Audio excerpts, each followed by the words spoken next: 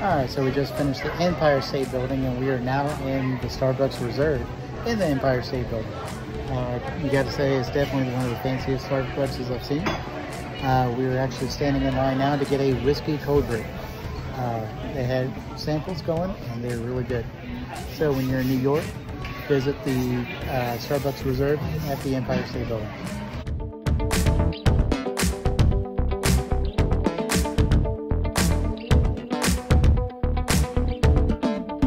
So we are in the downstairs of the Starbucks Reserve and they have a restaurant along with a bar. Have you ever heard of a Starbucks with a bar? Hello.